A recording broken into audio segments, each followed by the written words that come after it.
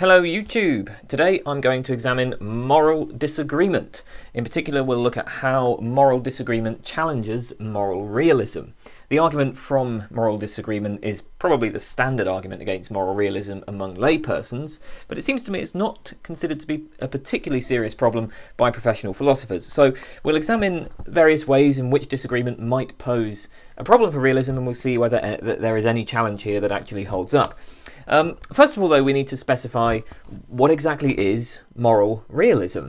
I'm assuming if you're watching this video, you at least have a basic understanding of metaethics. If not, you can go and watch my video series on metaethics. But it's worth specifying just from the start what we take moral realism to be. So as I'm using the term, moral realism is the view that moral judgments express propositions, that some of these propositions can be known to be true, and that the true moral propositions are made true in virtue of objective facts.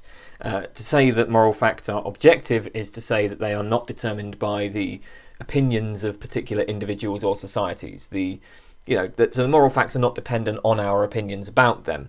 Essentially, the moral realist is committed to holding that, in principle, everybody might be wrong about what the moral facts are.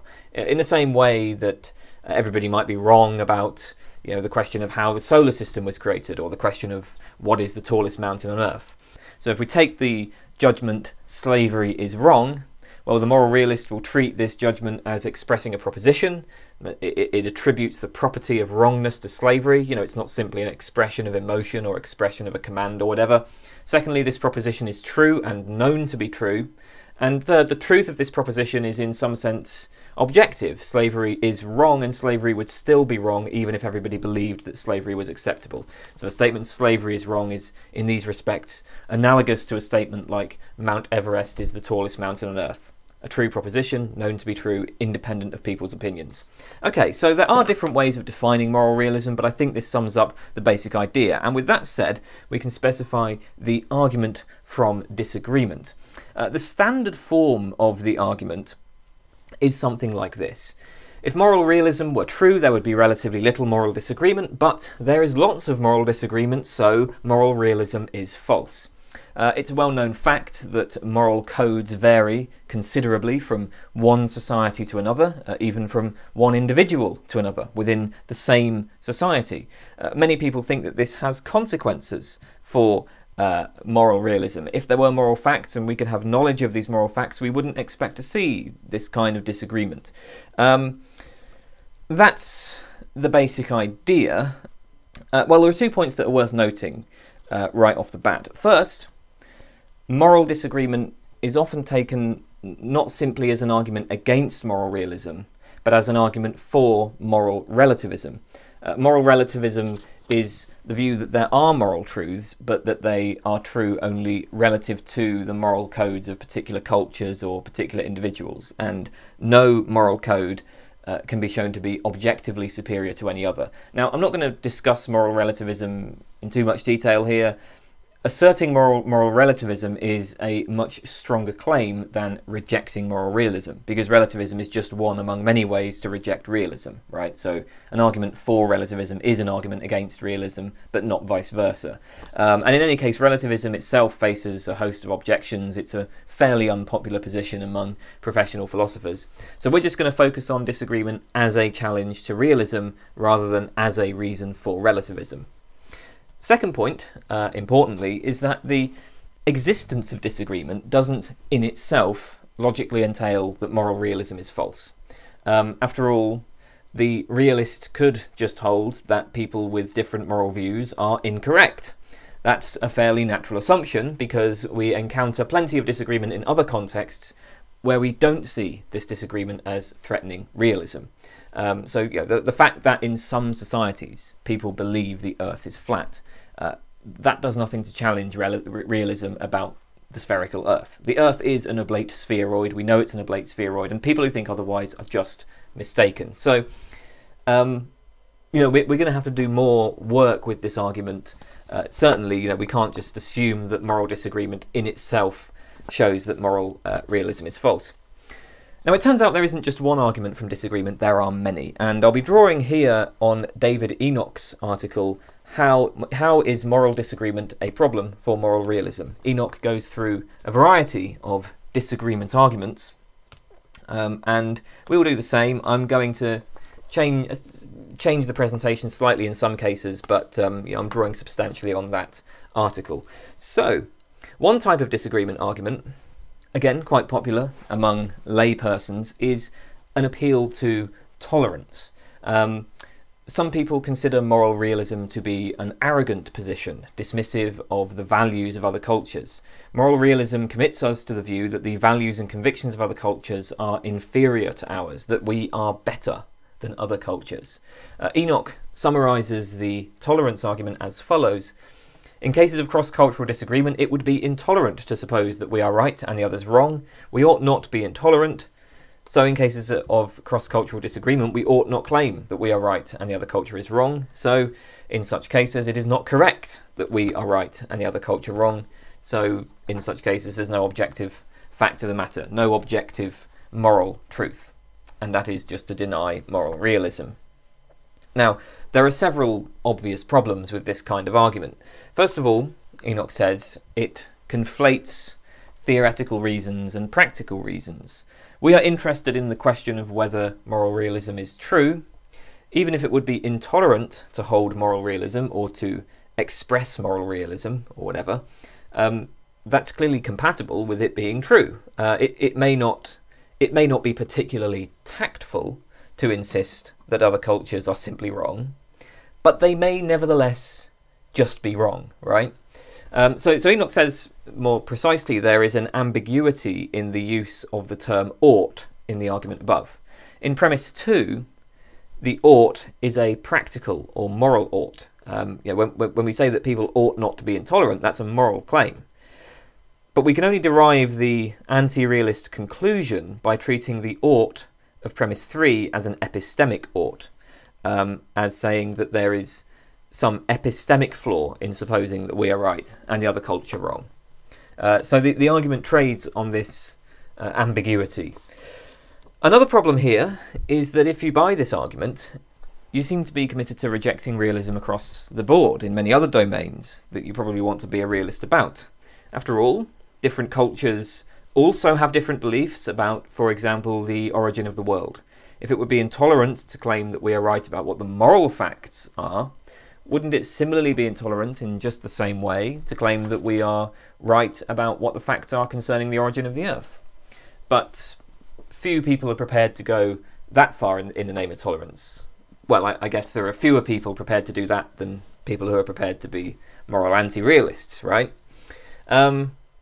Now, I mean, maybe there is some relevant difference between moral disputes and these other disputes that would make it intolerant in the moral case, but not in the other case. But the defender of this argument will need to spell out what this difference is supposed to be. I mean, actually, it seems to me that another very deep problem with this argument is just that, well, like, why? Why exactly would it be intolerant to say that another culture has the moral facts wrong? I mean, speaking for myself, I don't tend to think of disagreements in these terms. When somebody says that I'm wrong about something, I don't feel like they're being intolerant towards me. That seems like kind of an absurd reaction. So yeah, a lot of things wrong with this kind of argument. A second argument appeals to the idea of self-evidence. The thought here is that if moral realism is true, there are certain basic moral principles that should be self-evident. So, I mean, basically the argument goes like this. If moral realism is true, the moral facts are self-evident or easily deducible from self-evident principles. And if the moral facts are self-evident or easily deducible from self-evident principles, there will be very little disagreement about these facts, but there is lots of moral disagreement, so moral realism is false. If it were an objective fact that slavery is wrong, then it would be obvious to almost everybody that slavery is wrong. But in fact, we find substantial disagreement about this. Many people historically, even many smart, careful thinkers, thought that slavery was acceptable. So there's no objective fact about the moral status of slavery. Now, I guess premise 2 seems fair enough. It's hard to see how we could insist that something is self-evidently true if there's significant disagreement about it. I guess examples of self-evident truths would be things like 1 + 1 = 2, or claims about one's immediate sensory experience, like there is a blue cup in front of me, or at least maybe something like I am currently experiencing a patch of blueness, or something like that.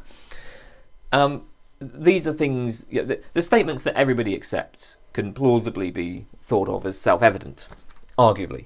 The problem with the argument, obviously, is premise 1. There are almost no moral realists who think that the moral facts are self-evident or easily deducible from self-evident principles. Maybe there are some very basic moral values that are self-evident.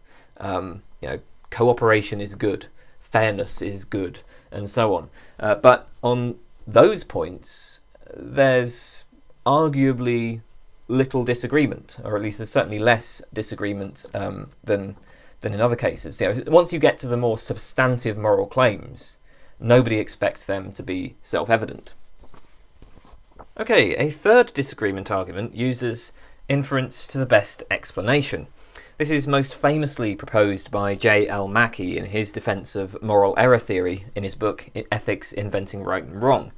The claim is that some form of anti-realism is the best explanation for the patterns of disagreement we find with morality. Mackie says, and I quote, "The actual variations in the moral codes are more readily explained by the hypothesis that they reflect ways of life than by the hypothesis that they express perceptions, most of them seriously inadequate and badly distorted, of objective values. Our moral values are instilled in us primarily by our culture and upbringing. What makes one person approve of monogamy over other types of relationships is that they have just participated in a monogamous culture, not that they have detected the objective moral value of monogamy." So Enoch formalizes the argument as follows: "There is lots of disagreement about moral matters. The best explanation for such disagreement is that moral opinions do not track the objective facts, but simply reflect different ways of life. Therefore, moral opinions do not track the objective facts." And this, of course, is just to say that moral realism is false. If moral opinions do not track the objective facts, then we're not justified in thinking that any of our moral beliefs are true. One point here is that the moral realist has a kind of explanatory burden, right? The moral realist has to explain why exactly other cultures get the facts wrong. If we claim that we have got the moral facts right, we must suppose that there is something special about us that has allowed us to perceive and reason about the moral values better than others. But what could this be? Why are the moral facts hidden from so many people? Why are so many cultures fundamentally wrong in the basic values that they hold? The anti-realist obviously has no such burden. The anti-realist expects substantial disagreement. Because those cultures aren't detecting objective moral facts, that there are just different ways of life, and that gives rise to different values. Now, important point here is Mackie himself notes that disagreement in itself is not the issue here. Disagreement in itself isn't the problem. There's plenty of disagreement in domains that we want to be realists about. We've already noted disagreement about the origin of the Earth. Similarly, in physics, astronomy, biology, all these other fields, we can find societies with radically different views to our own.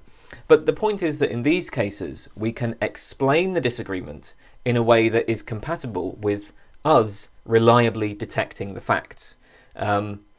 It's compatible with there being something special about us that means that we reliably get at what the facts are. And the key difference is that in these cases, the disagreement arises from the fact that our beliefs are based on, as Mackie says, speculative inferences and explanatory hypotheses based on inadequate evidence. So, people disagree about the origin of the Earth because this requires us to figure out the causal processes that were at work long ago in the past, and those facts are very difficult to access. Morality is a domain relevant in everyday life. It concerns the regulation and coordination of behaviour. Moral judgments are not, at least according to Mackie, speculative, explanatory, causal hypotheses.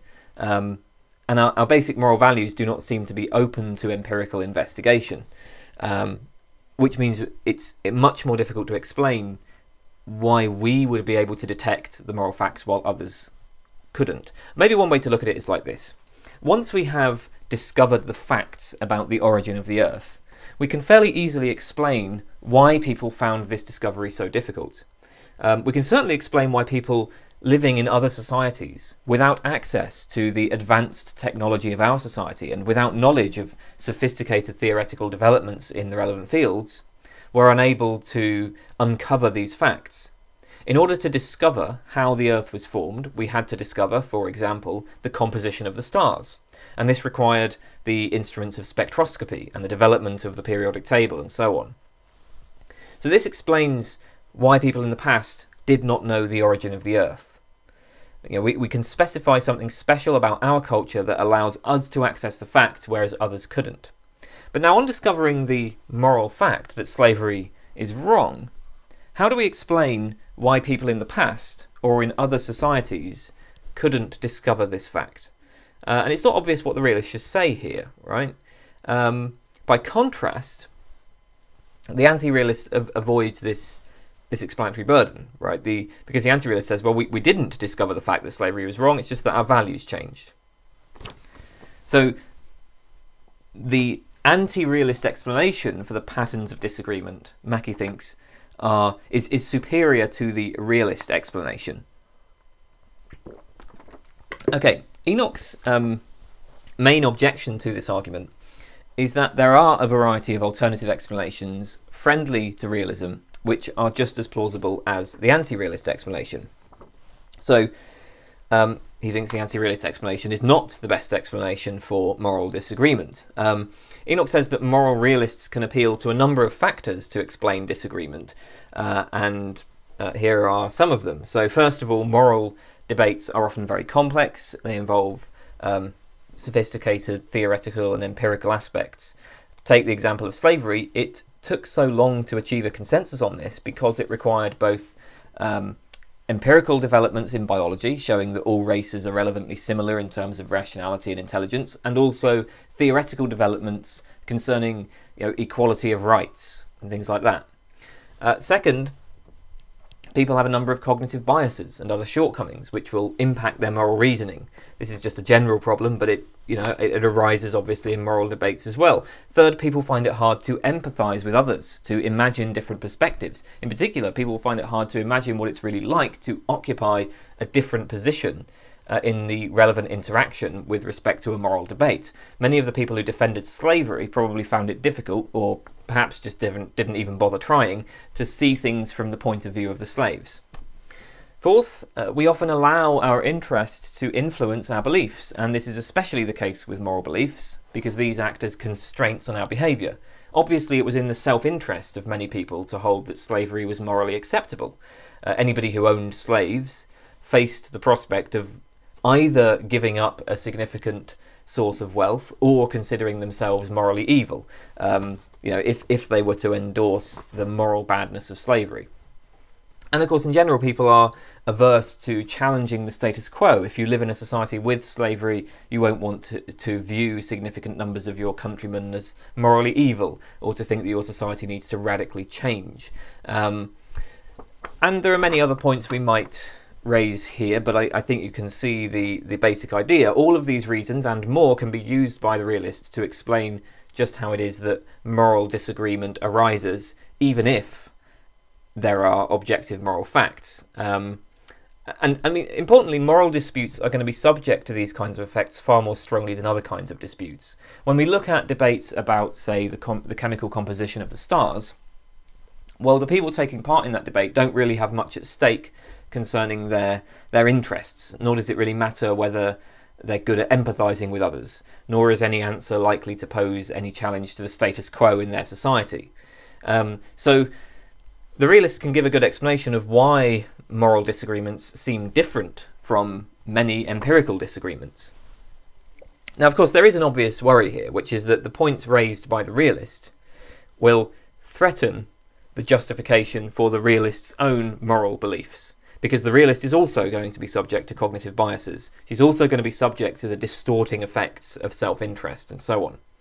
So the realist is going to need to show that her circumstances are such as to mitigate these distorting effects. But there are plausible things that we might say here. The norms of discourse within the philosophical literature, for example, seem quite well placed to avoid these distorting influences, or to mitigate these distorting influences. Philosophers are expected to locate relevant conceptual distinctions, to identify cognitive biases and avoid them, to evaluate arguments dispassionately, and so on. I mean, we can never remove these kinds of problems entirely, but it does seem plausible that there are contexts where they're going to be mitigated. Another response the realist can make to the inference to the best explanation argument is that it's not just disagreement that we need to account for. An explanation of moral disagreement also needs to capture all of the other relevant facts about the patterns of moral beliefs, and there are certain patterns, the realist might argue, that tend to favour a realist account. So we also need to give an account for convergence over time, and in particular convergence among expert opinion. For example, one case of convergence is that we find what's sometimes called an expanding circle of moral concern. So the extension of moral concern first to the people of one's own tribe, then to men of a particular race and class, then to, you know, all of the people of that race, then to all classes, then to all women, and perhaps to animals, as seems to be happening right now. You know, the people who are the entities that are considered worthy of moral status gradually expands. And there's been an increasing convergence on that. Like, nobody really doubts these days, well, I mean, I guess there's always going to be some people, but no sensible person doubts these days that, you know, women are worthy of equal moral consideration to men. So the realist might argue that this kind of pattern of convergence is best explained by people coming to converge on the moral facts as societies start to overcome the kinds of biases that we have just noted. As societies become more literate, more educated, more interconnected, so that people from different walks of life engage with each other, we see an expanding circle of moral concern, an increasing concern for individual rights and liberties, and so on. And the realist might say that that's more plausibly explained by a convergence of belief in the objective moral facts. A fourth version of the argument from disagreement is the semantic argument. Consider two societies, Society A and Society B. Both of these societies use seemingly moral terms. We might suppose that they both speak English and they both use the term morally good. To commend behaviour, they both use the term morally wrong, to disapprove of it, and so on. However, the moral standards of each society are very different. Perhaps in Society A, people tend to be socially liberal utilitarians, whereas in Society B, people tend to be socially conservative Kantians. So the range of actions labelled morally wrong by one society is very different from the range of actions labelled morally wrong by the other.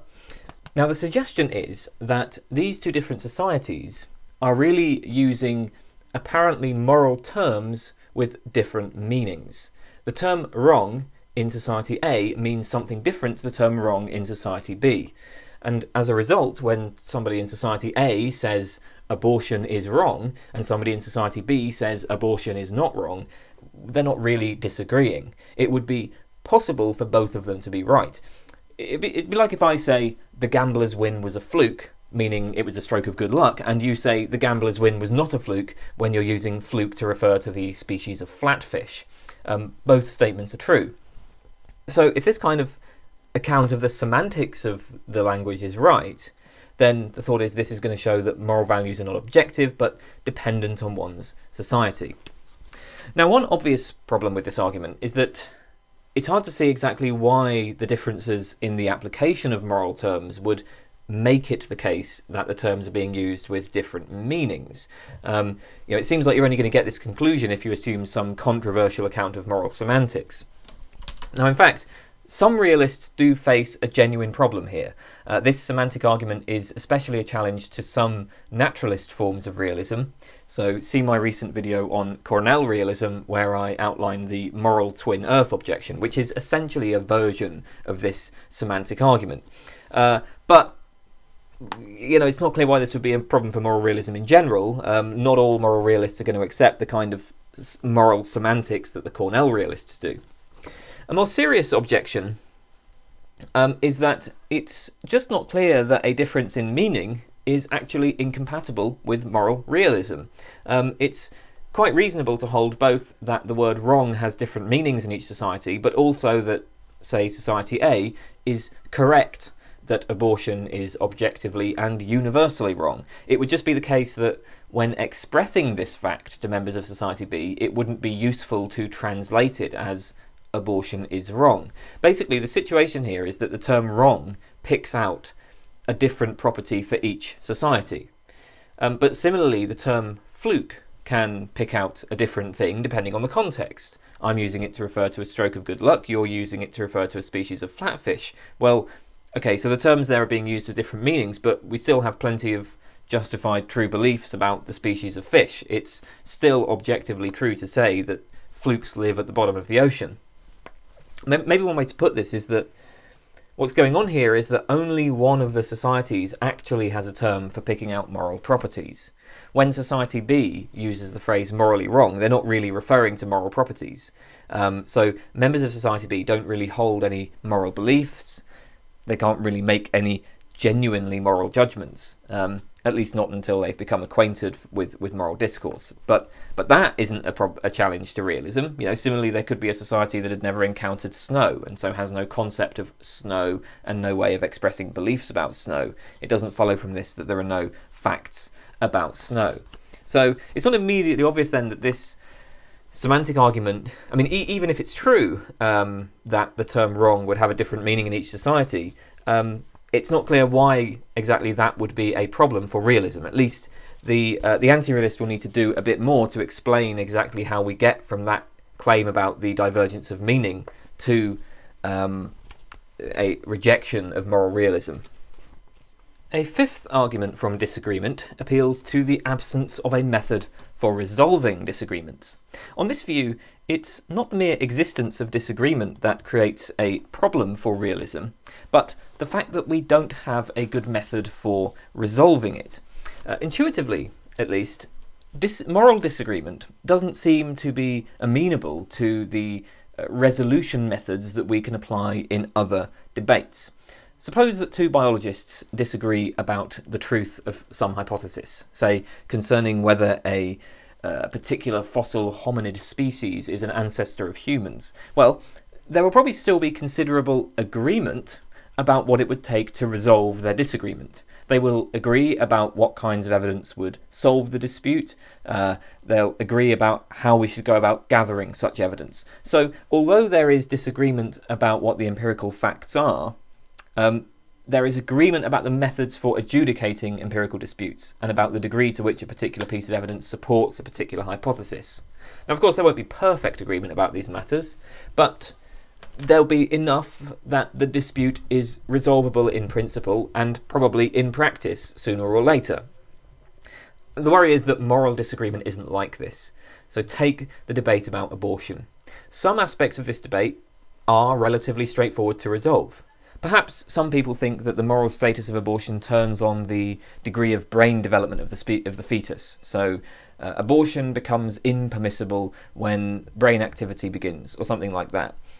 Okay, in principle, that's a straightforward empirical question. But obviously much of the abortion debate isn't like this. Some people emphasise the woman's bodily autonomy, summed up in the slogan, "My body, my choice." And from this point of view, the status of the fetus is irrelevant, right? So, so yes, if we all agree that abortion becomes impermissible once brain activity begins, then that's easily, we can resolve that empirically. But the point is we don't all agree on that. Some people are going to emphasise bodily autonomy and say that the status of the fetus is irrelevant.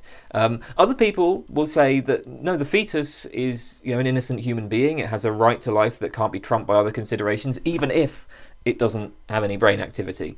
So, we're dealing here with conflicts of rights, the right to bodily autonomy, the right to life. It's not obvious what would settle that dispute. It's not obvious at what point the fetus becomes worthy of moral consideration. So we don't just disagree here about what the moral facts are, we also disagree about how to resolve the disagreement. at least it's not as obvious as it is in the case of the biological disagreement. So we can formalise the argument as follows. There is no method for resolving moral disputes. If there is no method for resolving a dispute about X, then we're not justified in holding beliefs about X. Therefore, we're not justified in holding moral beliefs, and that is just to say that moral realism is false. Now, the key question here is, how exactly are we to interpret premise 1, the claim that there is no method for resolving moral disputes? What would the anti-realist really mean when she says that there is no method for resolving moral disagreement? Enoch considers several possibilities here. First, Enoch says, we might take premise 1 to mean that there is literally no method for resolving moral disputes. That when we have a moral dispute, we literally have no idea how to proceed.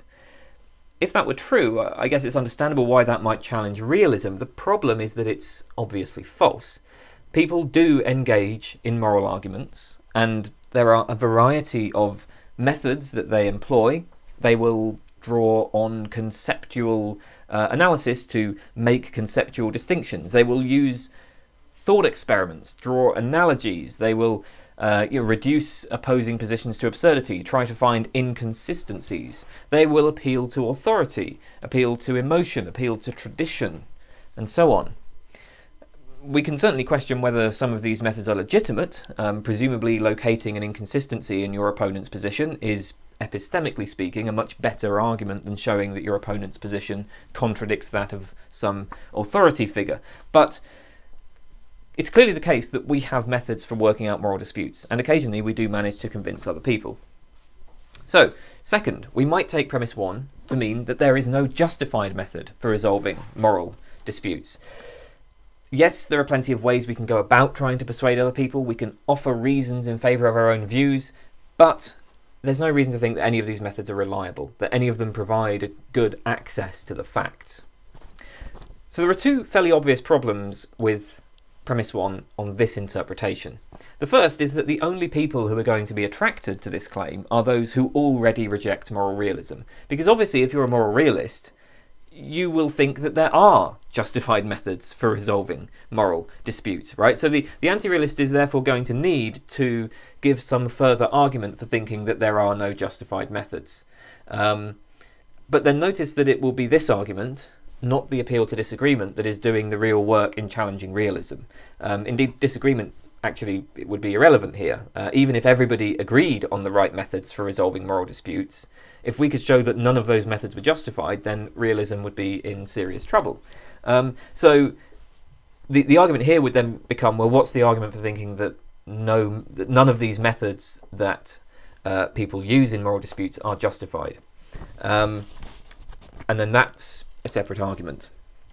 The second problem with this interpretation of premise 1 is that the methods that we apply to resolve moral disputes are very similar to the methods, perhaps the same as the methods, that we apply to resolve other types of disputes, especially within philosophy. Analogies, thought experiments, conceptual distinctions, finding inconsistencies, appealing to intuition. These are among the basic tools of philosophical argumentation in general. So unless the moral anti-realist wants to throw out a lot of non-moral philosophy as well, and probably not just philosophy, but other fields as well, they're probably going to want to avoid this interpretation of premise 1. So, third interpretation of premise 1, we might take it to mean that there is no agreed method for resolving moral disputes. The methods for resolving disputes in biology are almost universally accepted, at least among professional biologists. That's the idea, right? That professional biologists just all agree on how to go about resolving disagreements, but this doesn't seem to be true for moral reasoning. Even if I have some idea what methods to use to convince others, there's not going to be any consensus that these methods are reliable, that these lead to reliable beliefs. This is the case, the argument would go, even among professional philosophers. So even among the experts, there's little consensus on what the appropriate moral methodology is. And then a lack of consensus on the appropriate method is evidence that no particular method is a good guide to the truth. So the thought is that, you know, if there is no agreed upon method for resolving moral disputes, no agreed upon method within the relevant professionals at least, then I have no good reason to think that my methods for developing moral beliefs are reliable. So premise one on this interpretation is not obviously true. There might be rather more disagreement among biologists about what methods to apply, and rather less disagreement among philosophers than it initially seems. So within biology, and I mean not just biology, but science in general, but we'll take biology as an example. Among biology, there are debates about the use of idealization in theoretical modelling, or about the exact role and significance of simplicity as a criterion of theory choice, or, you know, about the importance of, say, predictive accuracy versus explanatory generality, which are two. They often pull in different directions. So different biologists will weigh different theoretical virtues in different ways, and they will want different things out of their biological theories.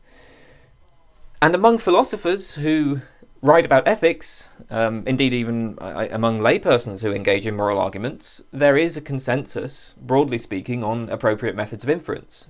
Professional philosophers agree that appealing to authority, appealing to emotion, appealing to tradition, that's of little value. Whereas finding an inconsistency, drawing conceptual distinctions, those things are often very useful. You know, if somebody presents an argument, say, and then you can show that there is an equivocation in the argument, that, you know, they've conflated two different things, that's a very powerful reason to reject their argument. Maybe you can show that a particular position rests on conflating these two different things. That's a good reason to reject it. Then, you know, something like an argument by analogy, well, that's kind of in the middle, right? That's something that's useful when it's applied in the right kind of way, and there is some consensus on what counts as a good argument from analogy, and so on. So in fact, there is at least some agreement among philosophers about what the appropriate methods for resolving moral disputes are. So it's not obvious that premise one on this interpretation is true. There is another problem with this version of the argument, which is pointed out by Enoch. So on this interpretation, premise one is simply that there's no agreed method for resolving disputes, which is just to say that there is disagreement about how to resolve moral disputes. And then the claim in premise two would be that the existence of this disagreement undermines the justification for moral beliefs. But now we seem to be back where we started. We asked at the beginning of this video how moral disagreement poses a problem for realism. In this argument, instead of considering moral disagreement in general, we're focusing on disagreement about moral methodology in particular. But obviously, that's just a more specific form of the general disagreement argument. You know, basically, so just as moral disagreement doesn't in itself entail that realism is false, neither does this more specific kind of moral disagreement about moral methodology. So the anti-realist will need some further argument which shows why disagreement in this specific sense is a problem for realism. And it looks like it will be this argument that does the work in challenging realism. Yeah, okay then. So a sixth argument involves the idea of rationally irresolvable disagreement. Moral disagreement is widespread even among people who are very well informed and rational. It's widespread among the relevant experts. Now, the thought is that the anti-realist can grant that moral disagreement in itself is not a problem, because there are plenty of people who are ignorant or who are just not particularly good at reasoning or have crazy beliefs that we don't need to take seriously. What makes moral disagreement a challenge is that it's persistent among the smart and the well-informed. We might take this as evidence that moral disagreement is possible even among people who are ideally rational, people who make no mistakes in their reasoning. People who can be convicted of no epistemic errors may nevertheless arrive at different moral beliefs. So this argument concerns merely possible disagreement, not actual disagreement. I mean, to formalise it, we might put it as follows, where we will say that a disagreement is rationally irresolvable when ideally rational parties could continue to disagree. So There can be rationally irresolvable disagreement about every moral belief. If it is possible for there to be rationally irresolvable disagreement about X, then no belief about X is justified, or at least it's not justified to accept X. So moral beliefs are not justified. Now, notice, of course, that premise 1 is a very strong claim. It concerns every moral judgment, but the anti-realist is going to need to say that, because if only some moral disagreements were rationally irresolvable, well, then other moral disagreements would be rationally resolvable, and presumably you could have then justified beliefs in those cases. So to get to the anti-realist conclusion, we need to suppose that all moral judgments are open to rationally irresolvable disagreement. For every moral judgment, somebody might disagree with it without making any rational error. So that's quite a strong claim. Is this argument convincing? Well, as Enoch says, the key question here is what exactly is involved in a rationally irresolvable disagreement. One way to interpret this idea is to say that a disagreement is rationally resolvable only if one of the parties can be shown to be logically inconsistent. So a rationally irresolvable disagreement occurs when both positions can be held without logical inconsistency. Well, on this interpretation, it's pretty plausible that moral disagreements are rationally irresolvable. There are plenty of controversial moral positions that are not in themselves logically inconsistent. The trouble is that this doesn't really seem to be a challenge to realism anymore, because there are plenty of crazy but logically consistent views that you could hold in just about any area of science and philosophy. Flat earthers are crazy, but it's possible to be a flat earther without inconsistency. It's possible to do that. On the other hand, suppose we have a very strict view of rational resolvability, so that any mistake at all, in any sense, counts as a rational flaw. A disagreement is rationally resolvable whenever either party can be shown to have made any kind of error. Well, in that case, it seems that rationally irresolvable disagreement would challenge realism. But now the realist will object that moral disagreements are not rationally irresolvable. Indeed, if literally any mistake at all counts as a rational flaw, then to say that moral disagreements are rationally irresolvable just begs the question against realism, because for the realist, one of the positions is correct and the other isn't, or so at most one of the positions is correct. So at least one of the parties to the debate must have made a mistake of some sort if you're a realist. So on this account of rational resolvability, at least one of the parties is rationally flawed and the disagreement is rationally resolvable, according to the realist. I mean, more generally, it seems like a realist can take disagreement itself as evidence of a cognitive shortcoming.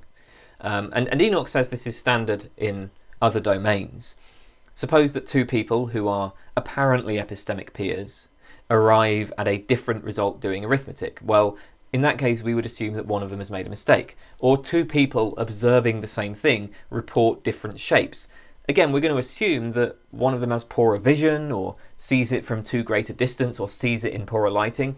So if we're moral realists, we're entitled to make the same kind of assumption about moral disputes. We're entitled to assume that the disagreement indicates that one of the parties has made a mistake and so is not ideally rational. Now, there may still be an explanatory challenge here. So suppose it often appears that a moral disagreement is rationally irresolvable, where it sometimes appears that two people can disagree about a moral issue without either of them exhibiting any cognitive shortcomings. And suppose that this doesn't often appear to be the case in other fields, so that we rarely want to say that when two biologists disagree, neither of them has made any rational error. Then there appears to be a difference between moral debates and debates about other matters, and the realist will need to explain this apparent difference. The realist will need to explain why moral disagreements often appear to be rationally irresolvable, if in fact they are rationally resolvable. And, it might be argued that the anti-realist can give a better explanation of this appearance. But then this is obviously just an instance of the third argument, the inference to the best explanation, that we discussed earlier. Okay then, a seventh argument. The anti-realist might use the argument from disagreement, not as a direct argument against realism, but rather as an attempt to undermine realist epistemology. Realists think that we have moral knowledge. Some of our moral beliefs are true and justified. So realists owe us an account of how exactly we can justify our moral beliefs. In particular, how is it exactly that moral beliefs come to track the moral facts? There doesn't seem to be any sensory connection. We don't literally see or feel the moral wrongness of an action, nor can we reveal moral wrongness by looking at things through a microscope. So, how do our moral beliefs hook up to the world? Now, it's worth noting that this is a challenge regardless of moral disagreement. Even if everybody shared the same moral views, we could still ask this question, and this would still be an important problem for realism, right? How exactly is it that we track the moral facts? But disagreement does set constraints on how this question can be answered. So many moral philosophers suppose that moral theories are judged against intuition, and a particularly popular method in moral philosophy is reflective equilibrium. Essentially, this method involves weighing our immediate moral intuitions against broader moral principles, guided by general theoretical virtues such as consistency and simplicity, until we achieve a coherence among all of our beliefs. So take, for example, utilitarianism. The principle that we ought to act so as to maximize happiness for the greatest number of people, that's initially very plausible as a basis for moral theorizing. But we soon come across cases that seem to challenge this principle. I'm sure you're familiar with things like the organ stealing case, where we can save 5 lives by stealing the organs of one healthy person. Well, here the action which maximizes happiness seems to be deeply wrong. So we have to alter our principle so as to take this into account. Other times we might find a case which challenges our moral principle, but where our intuition is not so strong, so we're happy to dismiss the intuition. And of course we want to be careful that we don't alter our moral principles too much, otherwise they might become just too complex and unwieldy and impossible to apply or whatever. The point is we're constantly adjusting our principles against our intuitions. Sometimes we use the intuition to adjust the principle. Sometimes we're willing to dismiss the intuition or just accept a counterintuitive result. To try to find the moral theory which fits the most of our moral intuitions while also being simple, applicable, consistent, and so on. Now, that's basically reflective equilibrium. Now, whatever you think of reflective equilibrium, it's clear enough that intuition plays a significant role here. Now, appeals to intuition are arguably undermined by disagreement. We have challenged the realist to explain why should we think that our moral beliefs track the moral facts. And if the realist's epistemology rests on an appeal to moral intuition, then the claim presumably is going to have to be that moral intuitions tend to be truth-tracking, that moral intuitions tend to be reliable. But if different people have different moral intuitions, or at least if different people have significantly different moral intuitions, then that surely can't be right. Or at the very least, further explanation is required here. The realist would perhaps have to outline the more specific circumstances in which moral intuitions are reliable. So what we have here is, it's not so much disagreement in itself that poses a challenge to realism, rather disagreement supports the epistemological challenge to realism because it undermines some of the ways that a realist might address this challenge. So we can use the facts of disagreement to undermine realists' epistemology and challenge realism in a more indirect way. Okay, let's turn to the final argument. This one isn't discussed by Enoch, but it's an interesting argument and has received some discussion in the recent literature. This argument appeals to the appropriate response to moral disagreement, and it's proposed by Richard Rowland in his article, The Intelligibility of Moral Intransigence. Mark Calderon, in his book on moral fictionalism, gives a similar argument, but we'll go with Rowland's statement of it. So, Rowland's argument involves 2 basic claims. First, that moral pure intransigence is intelligible, and second, that pure intransigent judgments are not beliefs. From these two claims, it follows that moral judgments are not beliefs. This commits us to a kind of non-cognitivism about moral judgment, which is incompatible with realism. At least non-cognitivism is prima facie incompatible with realism. It will ignore recent developments in views like quasi-realism. The point is, non-cognitivists hold that moral judgments don't even express beliefs about the world, so the question of whether moral beliefs are true or false doesn't arise. The question of whether there are moral facts, mind-independent moral facts, that just doesn't arise. Okay, let's go through this argument. First, the claim that moral pure intransigence is intelligible. To say that an act is intelligible is to say that we can make sense of it. Roland asks us to consider a person who spends all day counting blades of grass, but who claims to get no pleasure from counting grass, has no desire to count grass, does not feel any obligation to count grass, and doesn't believe that counting grass is a means to achieving some other end. They spend all their time counting grass for its own sake, despite having no reason to do so, and indeed, they have reasons not to do so because they could be spending their time doing things that they do enjoy. Roland says that this is an example of an act that is unintelligible. This person just doesn't seem to be acting coherently. We would have to suppose that they can't really feel and think how they claim to feel and think. It just doesn't make sense to us that somebody could be acting in this way given the feelings and thoughts and beliefs and reasons that they have stated. Also, peerhood.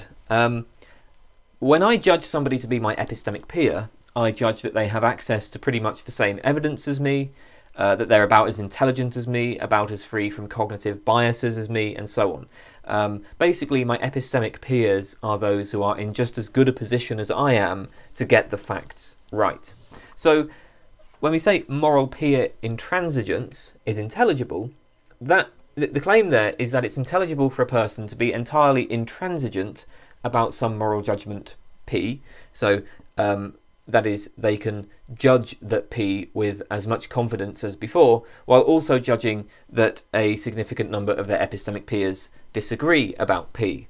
And I see that in preparing these slides, I've used P and X, and obviously that doesn't make any sense. That should be P both times. I'm not sure why I did that.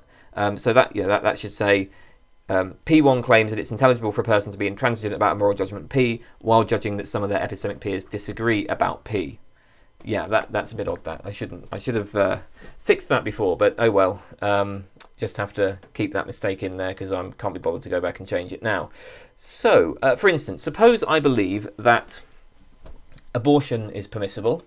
I might then come to believe that there are a significant number of people who are just as well informed about the relevant literature as I am, and who are just as intelligent as I am, who believe that abortion is impermissible. And this need not alter my judgment about the moral status of abortion at all. The fact that some of my epistemic peers disagree with me need not move me. This is at least intelligible, Roland suggests. And so why might this be intelligible? Well, what might happen in cases of moral disagreement is that I might have something like contempt for my opponent's moral sensibility. This is discussed by Mark Calderon in the first chapter of his book on moral fictionalism. He recounts the political disagreement between Hilary Putnam, who's a liberal, and Robert Nozick, a libertarian, and I'm using the US senses of those terms. Calderon quotes Putnam as saying, "Each of us regards the other as lacking a certain kind of sensitivity and perception. To be perfectly honest, there is in each of us something akin to contempt, not for the other's mind, for we each have the highest regard for each other's minds, nor for the other as a person, for I have more respect for my colleagues' honesty, integrity, kindness, etc., than I do for that of many people who agree with my liberal political views, but for a certain complex of emotions and judgments in the other." So Putnam recognises that Nozick is his epistemic peer. Putnam also recognises that Nozick Nozick accepts certain reasons that, if compelling, would undermine Putnam's own commitment to a liberal morality. Putnam can understand what Nozick's reasons are, he can understand why Nozick finds these reasons compelling, and he can understand exactly how these reasons support libertarianism against liberalism. But since Putnam has a kind of contempt for Nozick's moral sensibility, the mere fact that Nozick accepts such undermining reasons does not provide any reason for Putnam to reduce the confidence in his liberal judgments. And so here we have a case of moral peer intransigence. And it seems that Putnam is thinking and acting in a perfectly intelligible way. I mean, bear in mind, the claim here is only that Putnam's intransigence is intelligible, not that it's justified. We can make sense of Putnam's attitude. Putnam's attitude is at least coherent to us, even if we wouldn't approach moral disagreements in the same way. So perhaps you personally would reduce your confidence in your moral views in the face of peer disagreement, but the claim is that it's intelligible when others do not. Alright, so the second premise of the argument was that peer intransigent judgments are not beliefs. That is, if I can be intransigent in my judgment that P, while recognising that many of my epistemic peers disagree about P, then P is not really a belief. And there are 2 points that Rowland makes to defend this. First of all, Rowland argues that beliefs track perceived evidence. The idea here is that when you believe that P, then if you gain new evidence that bears on P, you must adjust your judgment regarding P in light of this new evidence. Basically, you revise your beliefs to fit the new information that you acquire. Beliefs, Rowland says, are transparent to the truth. The question of whether to believe that P is equivalent to the question of whether P is true. When I consider what to believe about the origin of humanity, I only think about those factors that bear on how humans arose. I only think about the evidence concerning how humans arose. Similarly, when I consider what to believe about who will win the next election, I only think about those factors that bear on who the winner will be. The evidence concerning who the winner will be. So the question, should I believe that P, and the question, should I believe that P, the question, should I believe that P, and the question, is P true, amount to the same thing, practically speaking, according to Rowland. And if this is right, then your belief that P will simply track your perceived evidence for P. If I believe that P and I acquire apparent evidence against P, I will either adjust my confidence in P, or I will adjust my judgment about my judgment that the new information is in fact evidence against P. It is simply unintelligible, Rowland says, that somebody might believe that P, while also believing that the evidence does not justify their belief that P. Okay, so second reason why peer intransigent judgments are not beliefs. So given that beliefs track perceived evidence, we then have the claim that perceived peer disagreement counts as perceived evidence. If I believe that P, and I come to recognise that somebody who I take to be an epistemic peer believes that not P, then I have strong evidence against my belief that P. So, for example, suppose I go out to dinner with some friends and I calculate everybody's equal share of the bill, arriving at $30 each, but then my friend, who I recognise to be an epistemic peer with respect to arithmetic, tells me that she has calculated everybody's share of the bill and makes it out to be $33 each. Well, that's good evidence that my belief is wrong. I should have less confidence in my belief than I did before my friend told me their calculation. Now, if beliefs track perceived evidence, and if peer disagreement is evidence, then it follows that judgments that are intransigent to peer disagreement are not beliefs. Because beliefs change with new evidence, and peer disagreement is new evidence. So if you are not changing your judgment in response to peer disagreement, then it's not a belief. So that's the argument then. So again, just to sort of spell out this argument in a bit more detail than what we originally gave, moral peer disagreement is intelligible. Moral judgments can be intransigent to peer disagreement. Beliefs track perceived evidence. Perceived peer disagreement is perceived evidence. So, peer intransigent judgments are not beliefs. Judgments that are intransigent to peer disagreement are not beliefs. So, moral judgments are not beliefs. So, realism is false. Notice that this argument doesn't depend on any empirical claims about the prevalence of moral disagreement. Even if moral disagreement were relatively rare, this argument could still be made, because the argument rests on claims about the appropriate response to moral disagreement. So this argument is less hostage to empirical fortune than the others we have seen, which seem to implicitly assume that moral disagreement is deeper or more prevalent or less open to resolution or whatever than disagreement in other domains. So, in that sense, this argument might be sort of, more secure in that it doesn't rely on empirical claims. However, it is unsurprisingly extremely controversial. I'll just briefly note a couple of problems. So, regarding the claim that beliefs track perceived evidence, well, arguably there are cases where people hold beliefs beyond what they take to be determined by the evidence, or perhaps even in the face of what they take to be contrary evidence. Consider theists whose belief in God is based on something like a leap of faith, or consider the case of external world skepticism. Somebody might believe that there is an external world. I might believe that there is an external world, that there are tables and chairs and mountains and other people, that I'm not just hallucinating, I'm not just a brain in a vat or whatever. But I might not find any of the arguments against external world skepticism particularly convincing. Perhaps you just accept the external world for kind of pragmatic or Humean reasons. That's basically what Hume said is, well, okay, we can't really defeat these arguments, but when you go out and start playing billiards or whatever with your friends, you just can't help but believe that there really is a world. Is it true that beliefs in these cases simply track the evidence? That doesn't seem obvious. Just more generally on this point, it's worth checking out the literature on evidentialism in epistemology. Evidentialism concerns the ethics of belief, but many of the arguments there are pertinent to this topic. One obvious difficulty with the claim that beliefs track perceived evidence is that it's not actually clear what evidence is.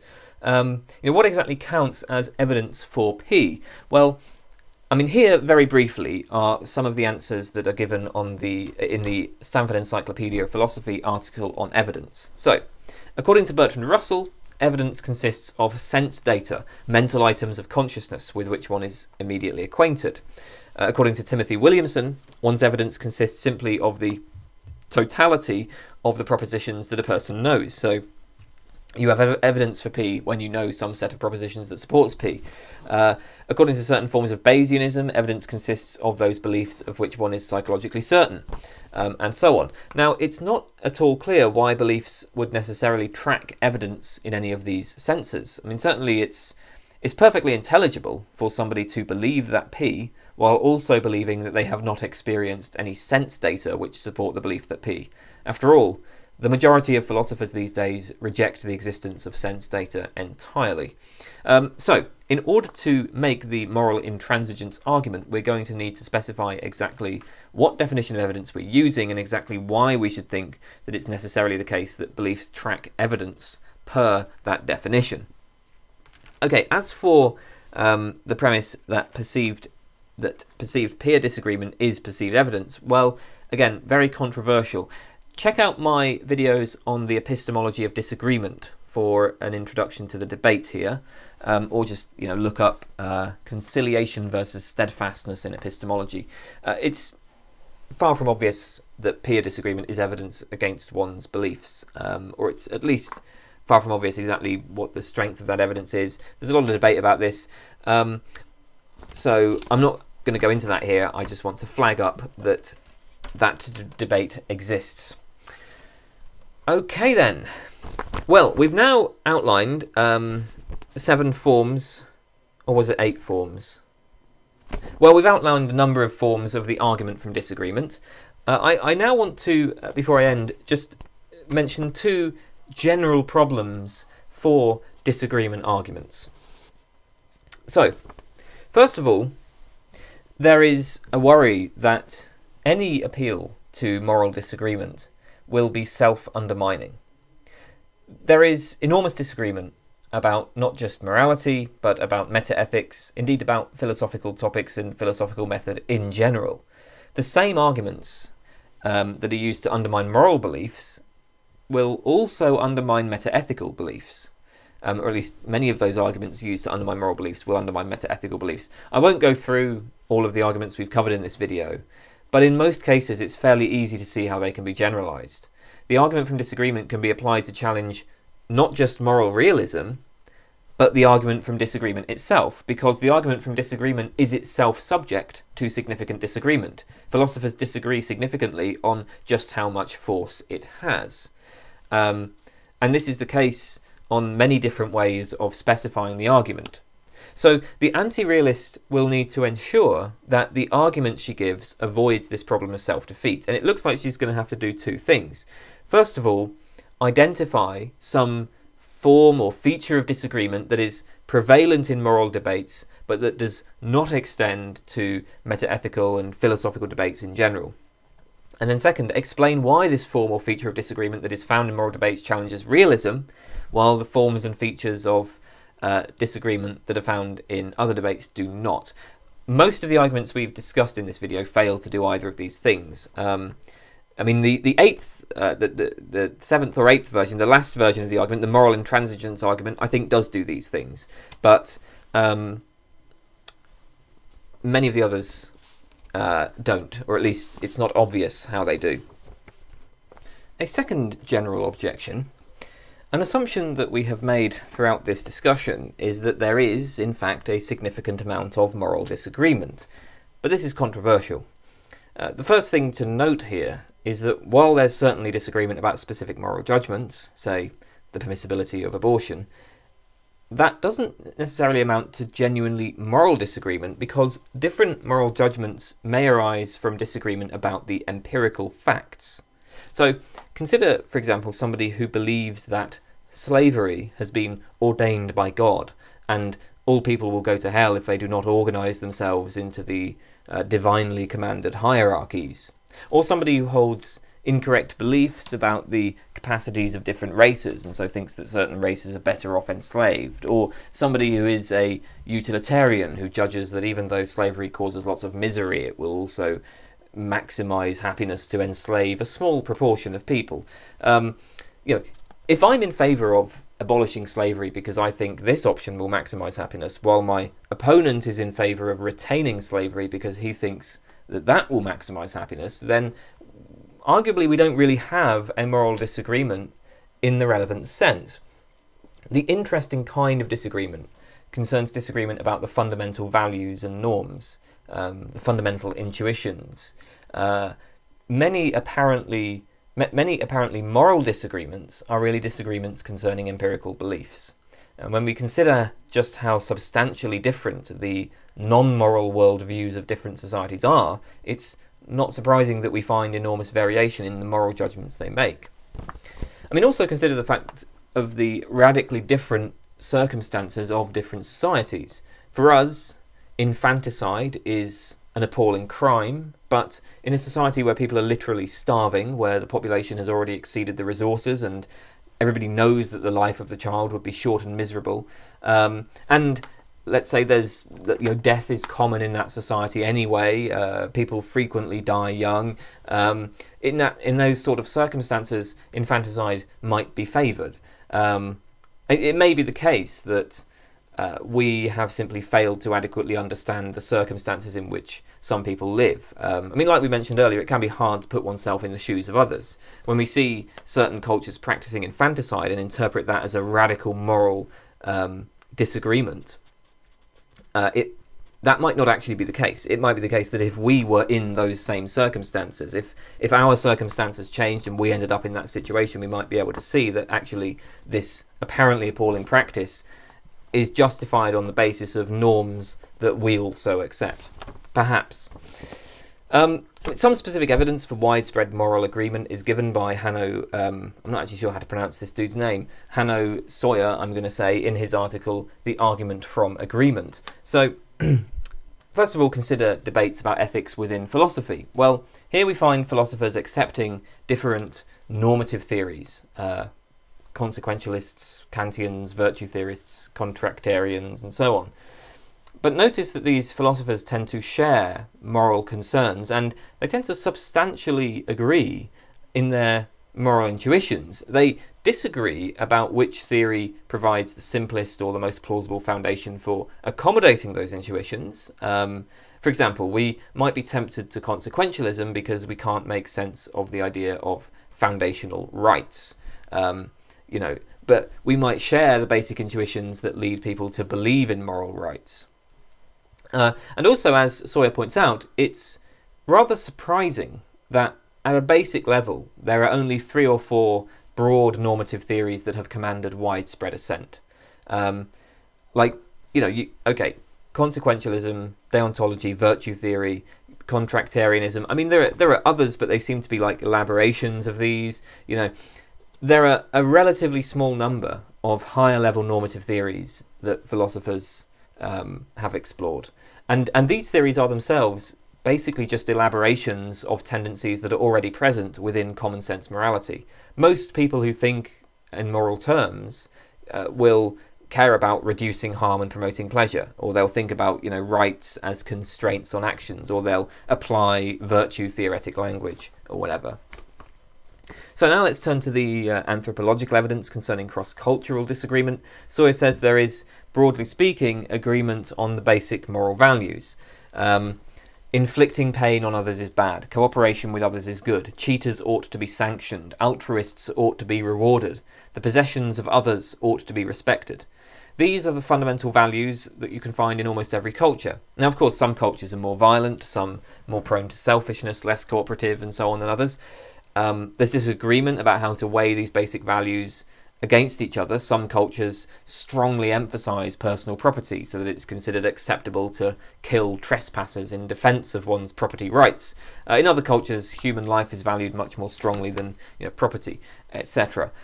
But the point is that in everyday interactions, almost all cultures will abide by certain basic norms. So Sawyer appeals to evidence showing that morality arises to promote social cooperation. So cooperation and the behaviours that promote cooperation with others in one's society are universally taken to be morally good. Here he cites the work of Oliver Curry, who distinguishes 7 cooperative strategies. These are the 7 cooperative strategies. Curry examined 500 ethnographic records of 60 different societies and found that in over 99% of cases, the cooperative strategies here are considered morally good. Sawyer also notes the work by Jonathan Haidt on moral foundations. Haidt lists 6 moral foundations. Different people will assign more or less importance to the different foundations. So, for example, liberals, in the US sense of the term, tend to strongly emphasize care and fairness, and they tend to mildly emphasize liberty and have relatively little concern for the 3 others.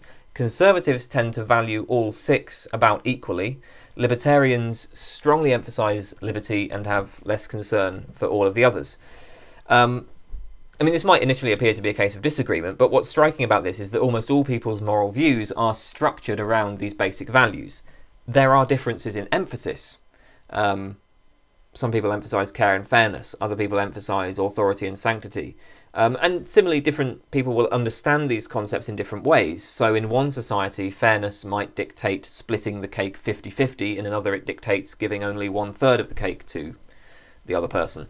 But almost all groups, almost all cultures display a general sensitivity to all 6 of these moral foundations, and reasoning using these 6 values plays a central role in almost all cultures. Now, Sawyer's point is not to defend either Curry or Haidt in particular. What matters is simply that, according to Sawyer, something like one of these theories is probably correct. There are probably certain general moral values that are shared by almost all cultures.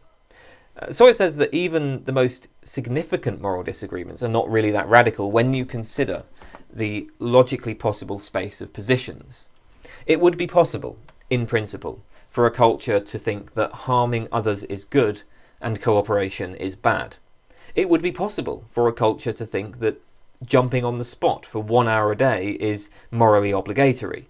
Not for any further reason, just because, they just want to. Not because God has instructed that this is a ritual that people must perform. They just might take it as a foundational moral value that jumping on the spot is good. Or they might think that the colour blue is morally bad. Again, just in itself, not for any further reason. And so they go about removing or repainting blue things.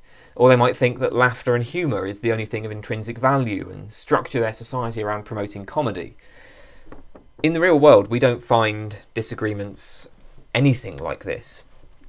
Real moral disagreement is heavily constrained, and it's built around the kind of values identified by Curry and Haidt. Now contrast this to disagreement about empirical matters, such as disagreement about the origin of the Earth. Some people think that the Earth was created in 6 days by an immaterial, omnipotent, omniscient, conscious creator. Some people think that the Earth is eternal, that the cosmos cycles endlessly through the different stages of development. Some people think that it was born from a giant animal. Some people think it condensed from the random movements of atoms in a void, and so on. With respect to the question of the origin of the Earth, we find people exploring an extraordinarily broad region of conceptual space, and nobody really came close to the right answer until, you know, the development of like science and sophisticated instruments and sophisticated theories. So the suggestion then is, well, moral disagreement is actually not as prevalent as we might initially have thought. That there is, although people do differ in terms of the specific moral judgments that they make, this often arises from disagreement about empirical matters, and actually on a foundational level, societies tend to structure their moral thinking around the same kinds of values. Well, that was the argument from moral disagreement. That's all I have to say. Thanks for watching. Goodbye.